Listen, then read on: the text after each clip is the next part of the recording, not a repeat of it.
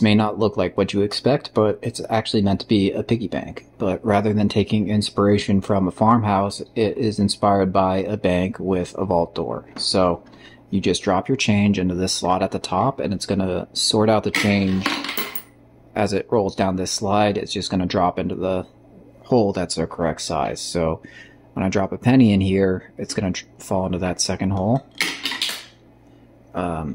And when the time comes, you just open the vault door on the front, and all of the change is separated into these different trays. So you got your dimes, pennies, nickels, and quarters are at the bottom. The whole thing is 3D printed with the exception of a few bearings and a few metal dowels. So it takes a lot of plastic, but it's actually pretty simple assembly, so stay tuned for all the instructions on how to build one of these yourself. I'm going to upload everything onto Printables if you want the files, so please let me know how it goes if you try to build one yourself. Alright, assembly is easy, and I'm going to start by putting the door together, and the first step is to remove the support material on these side bolts. So now that the pieces are all ready to go, I'm going to start by putting together the gears. So I made these in two parts, and they should just snap together with a friction fit. Just snap them together like that.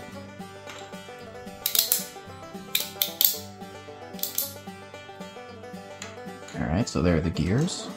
There's a big hole in the bottom, and that's where we're going to put a bearing. So I designed this trying to use the cheapest, most available bearings I could find. So these are 22mm outer diameter, 8mm inner diameter, and 7mm tall bearings.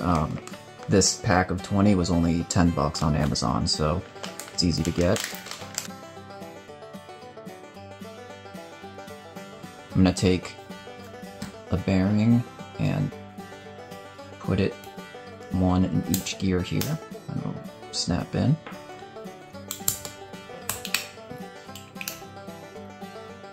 Okay, so we have our gears and our bearings, and these gears are going to snap into these 4 pegs in this frame. So next I'm going to take one last bearing, the 5th total, and stick it in this middle recess. So there we go. That's it for the bearings. Next I'm going to start adding in these bolt pieces. You're going to take these and make sure that, you know, there's a track on the bottom, so you should have the longer track facing down. So I'm going to put it in and extend it all the way out. I'm going to take the bottom one and do the same thing all the way out. These just fall into the tracks, but again, you need to make sure that you put it in so that they are all the way extended. When the tops are extended, the sides need to be extended. I'll add in the last bolt here, like that. And there we go. So, that's the mechanism. At this point, I would definitely recommend testing it like this, and you can see it's very smooth, but if you have any friction, you should inspect your pieces and see if there are any high points or anything that you can file down or sand down to make it smooth. And this peg on the bottom is what goes into that center bearing. There we go. And that works perfectly. Should be very smooth. There shouldn't be any resistance. So now it's time to add this cap piece over the top, and it will just fit with a friction fit if you just snap it on, but I did include a few recesses. So on the cap itself, it's going to be hard to see because it's black, but there are little recesses in the corner that you can add some glue to. And then on this frame piece itself, I've added some recesses along the outer perimeter there, you know, on the corners and on the bottom too.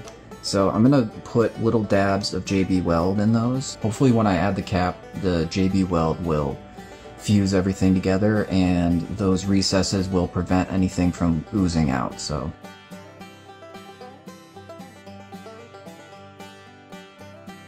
I've applied all of my glue to all of the little recesses. So now I'm going to just gently align this and smush it all down. There we go, it'll all snap together, and like I said, it's secure, especially on the corners. This may look symmetrical, but it's actually not. If you hold it on its side and look at the short edge, you'll see one side is square, you can see there, and the other side is tapered. So it's slanted. And that will allow the door to open and without it binding, and that's super important. So you need to make sure that the side with the taper, that should be opposite the side with the hinge. So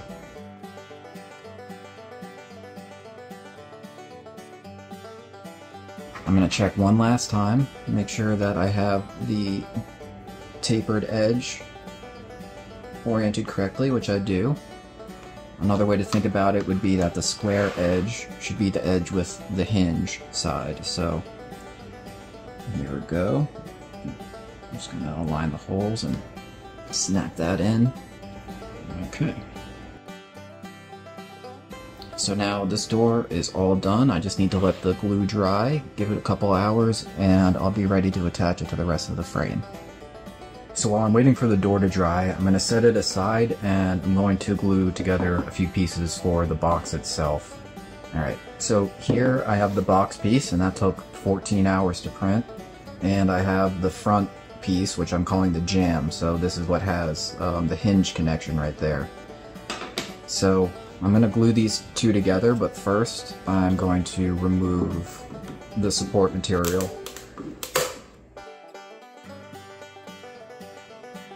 So I'm just going to take some JB Weld, and basically, if it's not obvious, I'm going to glue in this jam piece into the front. So you're going to want to orient it so that all of these holes are going to be the top of the box. The bottom of the box has my name on it. So also, actually, while we're looking at it, you're going to want to go ahead and paint the seam on the bottom so when you print this, so it's not visible.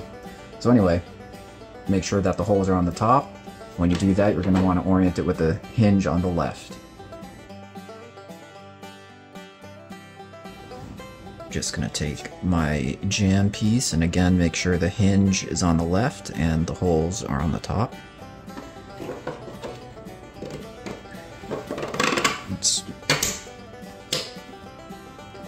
Alright, there we go. That's not going anywhere, even without the glue. That's in there very securely. So I'm going to let this dry along with my door, and I'll be back to continue in a little bit.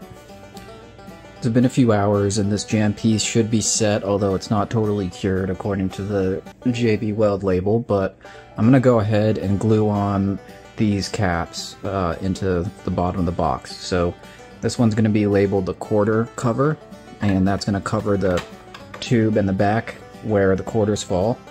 And this one is the nickel cover, and it will cover where the nickels and the pennies fall down, like that. So I'm just going to use super glue to get those in because it's not really holding any weight and they're pretty tight anyways, so it'll be faster and easier.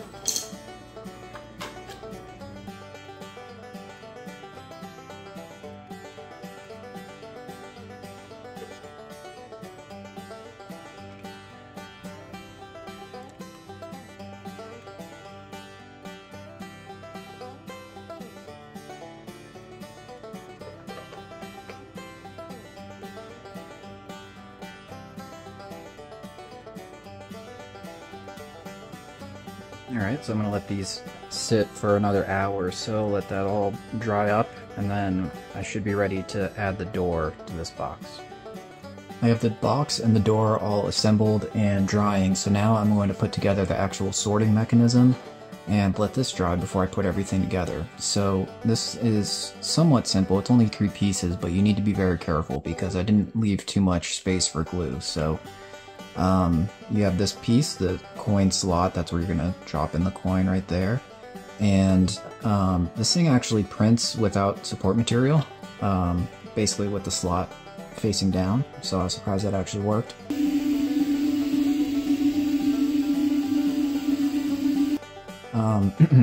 And it will align with the grooves on this sled piece. I'm calling it a sled.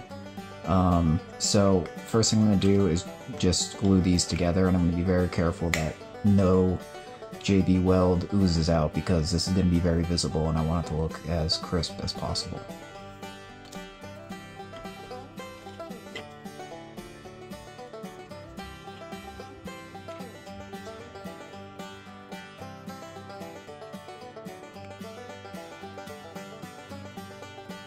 The smart way to do this is to glue these two pieces together and let them dry overnight, and then glue it to this larger sorter frame.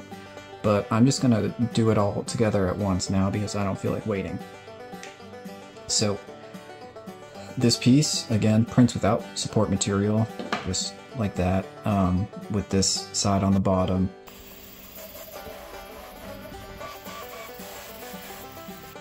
This recess down here is really just to try to save material, although I don't think it really saved very much. But anyway, so basically this thing's gonna sit in this track, so I'm gonna put a long thread of JB Weld along there.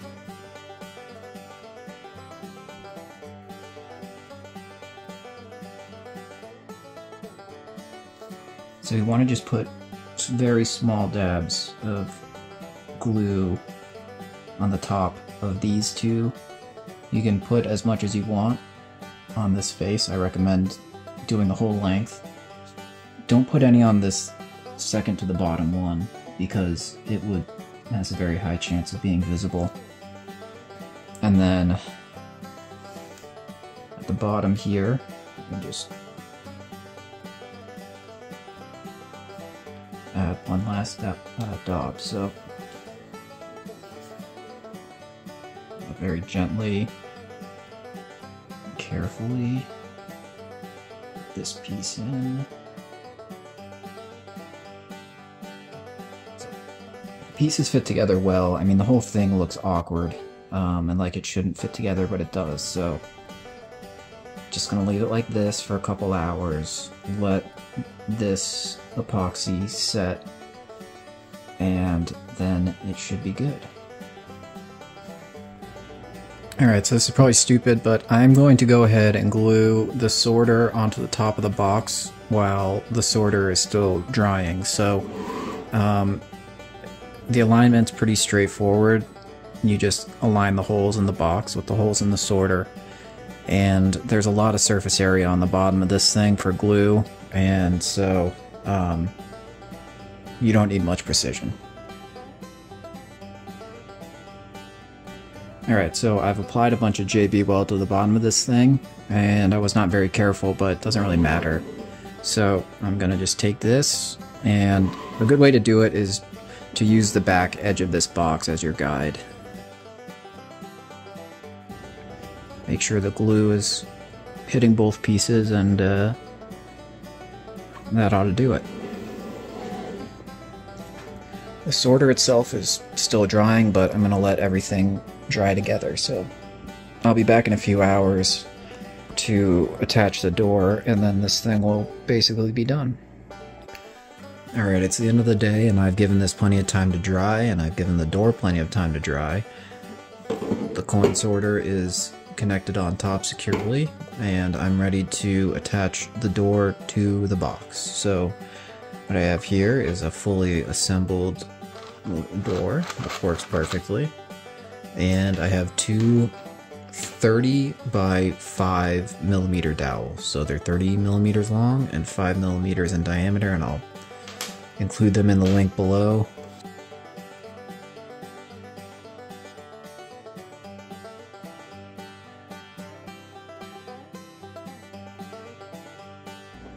Alright, so I have my assembled vault door and sorter all right here. You can close the door, lock it, unlock it.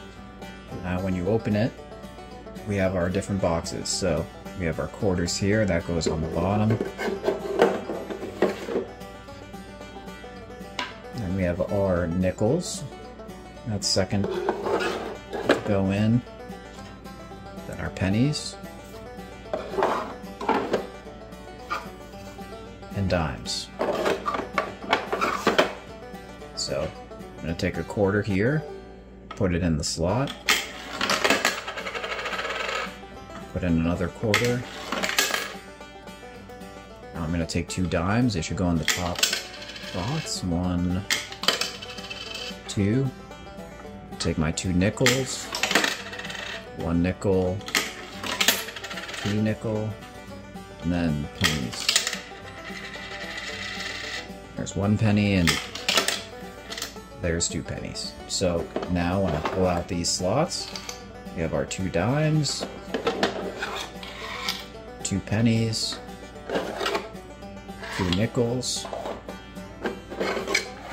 and 2 quarters. So I've tested this thing with a gigantic jar of change and it's literally been perfect. I haven't had a single coin go in the wrong slot. So I hope that works for you also.